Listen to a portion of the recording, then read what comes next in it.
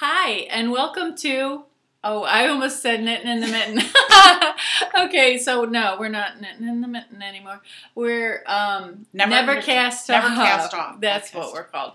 We're Knitting in the Mitten was actually, somebody else had already used that name, and we decided to just go ahead and say, you know, it's okay, you can use it. We're not going to be grumpy. No. But we love the name. So obviously they have good taste. So we came up with Never Cast Off. The reason why we picked Never Cast Off, because so many times around the knitting table you'll hear me saying stuff like, well, yeah, I cast on, I never cast off. So Sheila came up with Never Cast Off and figured nobody else would really want that name, and we looked it up and nobody had the name, so we went with it. We're using your mantra, never cast off. There you go. And today is January 27th because Rusty says so. Oh, yeah, 3:25 in the afternoon. Okay, so, yeah. Oh, hi, I'm Debbie. My Ravelry name is Deb's Destiny. And this is Sheila. And my Ravelry name is Blue Yarn Always. Always Blue Yarn. Or 70% of the time. Yes. So today we have a few shout outs for some individuals who were so gracious to say hello in our Ravelry group. And we're doing the shout outs specifically from the thread that says say hello. So if you say hello on that thread, then we'll give you a shout out. So the first one was Angela. Hi, Angela. Hi, Angela. And what was going on? Okay, the notes are right there in the corner in case you couldn't tell. Okay, what was going on? For Angela, I looked at her finished projects and she makes cute monsters. And I also seen some hats. Lovely work. Lovely. Okay, and the next one is... The second shout-out we have is Daniela. Hi, Danielle. Hi. Love your black cat. So cute. I have one myself. Love kitties. A matter of fact. Oh, try to catch her before she goes. Here she is. Oh. Okay. Yep, she's like, let me down. Sorry, kitty. Okay, yeah, strangers picking up a cat, they never like that. I really do like cats. I have two. Our third shout out is Kelly. Hi, Kelly. Hi, Kelly. Great shawls. Love your shawls. Yes, great work. Very, so very lovely. Nice. And our last shout out of the day is to Tanya. Hi, Tanya. She would be the Sampler Girl, and she also has a podcast called The Sampler Girl. And Tanya is also a designer. And so many fun projects that she has. But we like to say hello to all you girls. And thanks for saying hello in our thread. That was very nice of you. And with Tanya, I just love the part that you were, where you had your project on top of your orange kitty. That's what I do too. Yeah. You had some thoughts about that, Sheila. I think that her cat's name is Grace. Because I've watched a few of her podcasts. Oh, no, mine is Rusty. Your cat's name is Rusty. I think her cat's name is Grace. Yeah, I said, please don't let me name this cat. I beg you, don't let me name this cat. So it's Rusty. Guess who named the cat? So, yeah, poor cat. Alrighty, on with the show. So, let's see here. Do you have any escapees, Deb? Oh, yeah, and that's another thing that really works well with our new name being... Never Cast Off. Escapees really fits now. Okay, so this is the one that I was showing you last time. This one is called Ink Blot. And I'm working on getting the pattern together on this one. And I'm going to do a test pattern. And then I'll go ahead and get it posted and everything like that. So this is one of my designs. And I called it Ink Blot because the pen burst inside the bag and there was a blot of ink all over one of the skeins. So that's my first one. And my second one is right here. I don't do a lot with sock yarn, so this one was actually kind of interesting for everybody at the yarn store. because I just don't do a ton of stuff with sock yarn. So I finally found something good that's great with sock yarn. And this one was from Chris Crafter, also known as Chris Basta, and it's the Gatlin scarf. So that's this one. So I have two that are off the needles. Fabulous work. Fabulous. Thank you. Let's see, what do I have for myself? Oh, I got a few items. Let's see, so the first escapee would be this cowl. And it's called the Cherry Garcia, which is a free pattern on Ravelry. And I believe this is Lions. Oh, what's the name of that yarn? It's acrylic yarn. Very soft, though, and it knitted up quick. Lions brand or Lions wool or something? It's usually Lions brand. Yeah. If that's the one that you're thinking. It's a pretty Something popular. like that. Pretty popular for. And I also finished the clincher. So my daughter modeled it for me on my project page.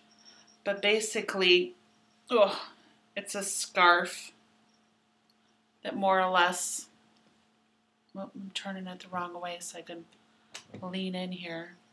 What I had to finish last time was just the contrasting color here. But more or less, sort of along this lines here. It's very soft. That's very pretty. Yeah, I really like it. I do too. This is an easy knit. And the last item I have is a pair of vanilla socks. Ooh. Wait, get in focus here. And this is, of course, the free pattern on Ravelry. And this is going to be my first entry into the 2015 brown bag with the 2 tangled skeins. My first pair. That's a podcast. That is a podcast, the 2 Tangled Skeins podcast. I'm joining their D-12 skeins of fingering weight yarn for 2015. So, first entry is done. And I can actually start wearing those. That is great. Okay. Alrighty then. Do you have anything hanging on the wire? Of course.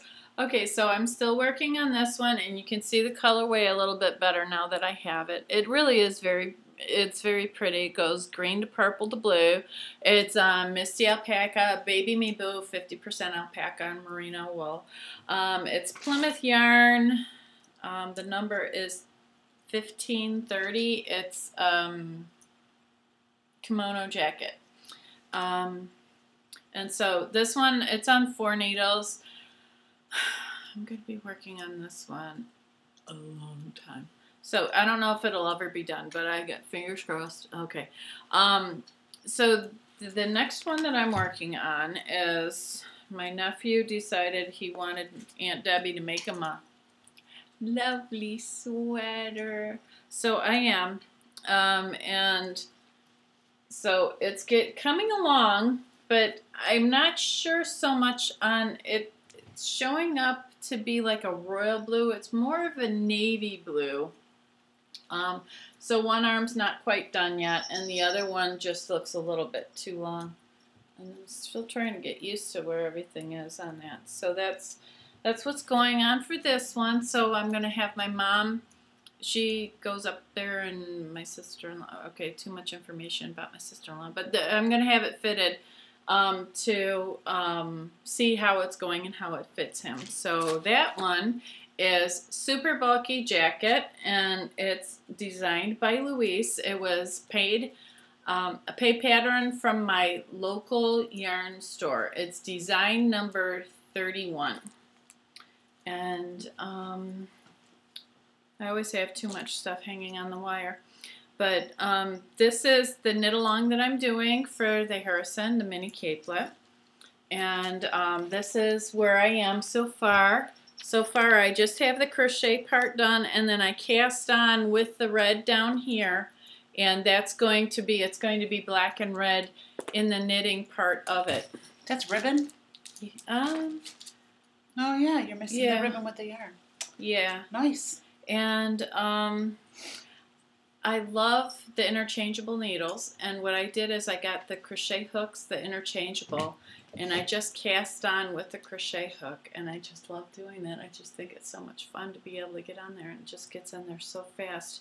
At least that works for me. So I just hook it right on there from that. And since some of my past patterns are casting on knitting from crocheting, I just find it easy to do that. So I have interchangeable needles with both crochet and knitting.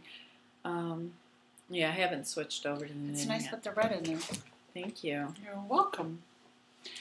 And what do I have on the wires? Let's see. Oh, I'm sorry.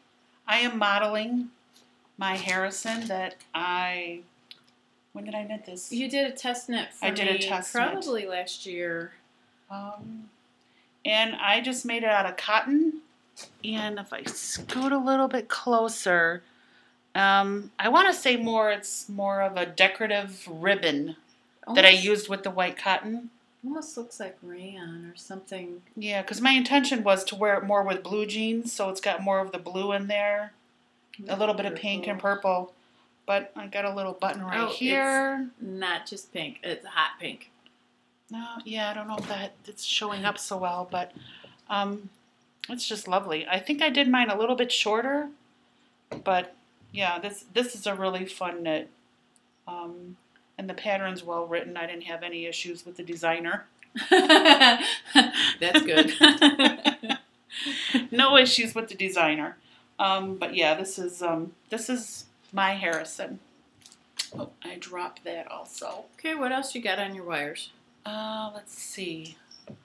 I have started the Very Brady Cowl.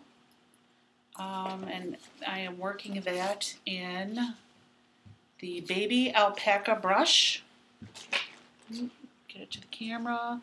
I got a blue, and I'm losing it here, a black.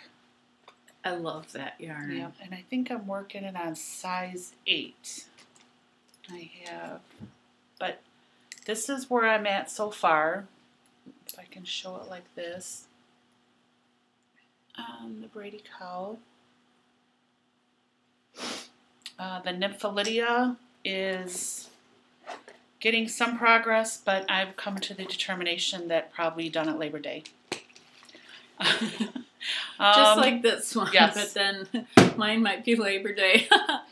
Yes, and then also I've started another Cherry Garcia, but I've started it in white, which I don't have handy to show.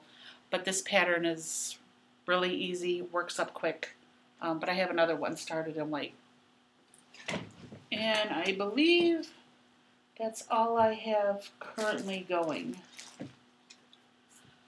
New to the satellite store. Woo! Okay, I don't have any new purchases. I've been sick for the past almost 2 weeks. It's if you get sick right now with what's going on, as soon as you think you're sick, go to the doctor. There's some stuff that they can give you now. I kind of suffered through it because I didn't go to this right away. But yeah, you want to go as soon as you can. Okay, that's a little just aside. Free information for you. Okay, but I had a really, really awesome friend that came to the store and said, here's some yarn I don't want anymore. And so new to the satellite store by Gifting is this beautiful, beautiful yarn. It's like an art yarn. It's only gray and silver. It looks like there's some purple in there, but there's not. That's just the lighting that's interesting. It's by Aslan Trends. It's Literal Sparkle. And this one is great to make a really, really fast like scarf of some sort. And it's so soft. It's acrylic, polyamide, and polyester metallic. 110 yards. So it's just enough for a cowl or a scarf.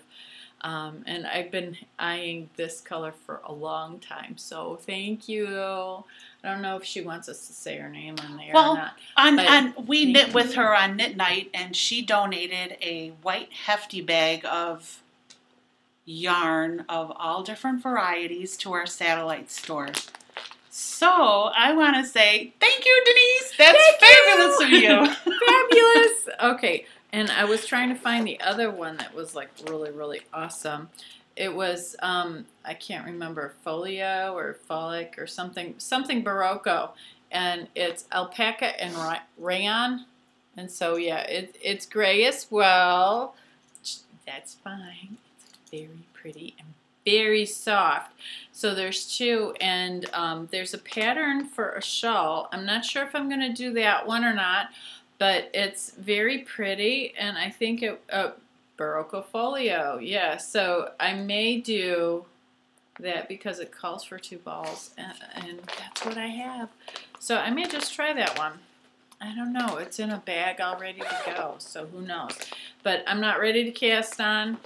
I've got too many projects. I either need more needles or cast off. I think I should get more needles. That's my solution. To get more needles. Get more needles. But yeah, that was really sweet of our fellow knitter to donate a hefty bag to our satellite store. Very nice. Yes, it was. I did get a few things in my satellite store from Etsy, and I did order a bag of fiber from Lucky Rose Fibers, and this is, I think, 4 ounces. It's just pretty color, very pretty color. And I just want to say her packaging, she must have a little daughter, and they did a crayon, a homemade card, which these are always the best to get. And her little daughter, Vienna, said thank you for shopping, and aww, it was just the cutest little thing. I remember getting these when my daughter was small, and that was just so cute. And I got a bag of fiber, which is 4 ounces of BFL from Leading Men Fiber, which this is very pretty colors. That'll just make a nice yarn. Have to work on that a little bit. But yeah, those are my two door deliveries besides my treats in the hefty bag, which was so nice. It was very nice. Very nice surprise. Okay, getting our knitting on. Getting our knitting on. So, do you have anything for getting your knitting on? No. Anything catching your eye? Well, the one that I cast off, this one. Yep. I started this one. I finished it in like 4 days. It was a very quick knit. Well, I mean, I was sick. I didn't have anywhere to go, anything to do. So, but it was about 200 yards, so it really was nice. And it really is nice to just put over, just to wrap it around in it. So, I mean, getting our knitting on kind of is a duplicate of the other one before. But no, I need to. I'm still sticking with the Bermuda shawl and possibly the Clarissa hats. But I got to work through what I got on the wire right now. I think more than 7 projects. I'm like, when you start knocking, I got to get it done. Oh, I just keep adding it to the bin. It just doesn't matter. I got to see progress. And then with me joining the brown bag, that's going to help with 12 skeins of fingering, which I have more than 12, which I hope that makes a dent in my stash. So that'll help along too. Not so bad. Any mishaps this week? Catastrophes? Yeah, I got sick. I don't suggest. I don't mean to laugh as relating. Don't say. Just don't. And no, it was. I don't generally get sick for that long, so it was a lot to get over. So no, I just. Well, it's a good thing you're all well, or you feel better at least to get dressed and come out. Yes, I am dressed. Dressed in your knitwear. Come on out. Yeah, I don't go out of the house unless I'm dressed. It's a habit. Okay, what else? My mom's watching. Hi, Mom. Oh, okay. Also, too, I'm a recently new spinner. I picked up the wheel at an auction last year. So I figured to do a little segment called Calming Moments, a.k.a. spinning. So I do have, I went to a fiber festival in Ann Arbor, I think it was in October, with some of my knit friends. And I picked up some BFL and some white merino. And since I have, let me get this in here in the screen, I have plied it together. The white is the merino and the multicolor is the BFL. And from 4 ounces, I've obtained 162 grams of a 2-ply. Not quite sure how many yards 162 grams is. I haven't looked into it, but it's very soft, it's squishy, and it's beautiful. It's going to have to be something that I wear out because I just can't hide this in my shoe or under my coat. Or well, that would be a little thick for a sock. Yeah, it could be slippers. You know, could be, but just make it. I don't know. Could be a hat, could be a scarf, a cowl. But it'd be lovely. The best suggestion is to wait until the yarn speaks to you as to what it wants to be. The yarn whisperer? I need a yarn whisperer. You know, it just really talks. And until it's ready, you know, and there's this one yarn that I have, and, well, of course, it's 2 mixed together, but I've started it twice, and it's on needles right now, and I'm about to pull it off because I can't remember what I did with it, and it's not working. So it's going right back. I'm winding it back in a ball. Whenever I get to it. I don't know. That's my first hand spun. I kind of want to make something out of it. It's got to be special. It's your first one. I know, but I don't want it to let it to sit either. It's last year's yarn. I can say that now because we're in January. Well, I want to work on last year's yarn. But yeah, I got to figure out something to make with it. I'm not quite sure. I'm not quite sure. I don't know. Do you have any yarn goals for this year? Oh, I do. You do? Yeah. My goal is just to knit happy. Knit what I want. Knit when I want. Knit as often as I want. I took a picture of it, so I just have to get back in there. I know I sent it to her, so I can't remember off the top of my head. For your knitting goals? Yeah. Is that your book or mine? Oh, no, those would be my books. Yeah. Okay. Yeah, I had one like that had it in there, but okay. There we go. I want to use stash yarn more than purchasing new yarn. However, if I have stash yarn that I need just accenting, then that's okay.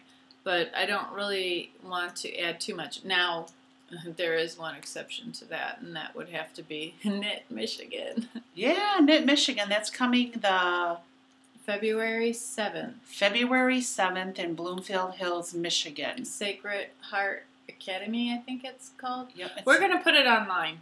It's going to be in a church, and all the proceeds go to cancer patients. They accept chemo hats for men, women, and children there. I know we went last year. They had a live auction. They had classes that you could sign up for, a luncheon area. They had dye your own art, yarn stations, spinning, weaving, a market area to purchase magazines. Yeah, and lots of local yarn stores that were there. It was a highlight of the year in regards to yarn purchases and yarn things. I really enjoyed Knit Michigan, and we'll put it up there as to exactly where it is, so that it's up there and you can find it. Yeah, I also believe there's a Knit Michigan group on Ravelry that you could possibly go into there if you're looking for something more specific. Or if you're interested in taking a class, because they do have a lot of classes there also, where you could take a class, learn a technique, or start a project, something along those lines. My next goal is to catalog all my work in progresses and to either figure out, do I want to finish them or do I want to just take them off the needle and free up the needle? I'd rather buy more needles, but look. I would like to finish 8 patterns this year. So how many? 8. I would like to write and publish 8 patterns. So that, I guess, it's a little bit different than just, but I would like 8.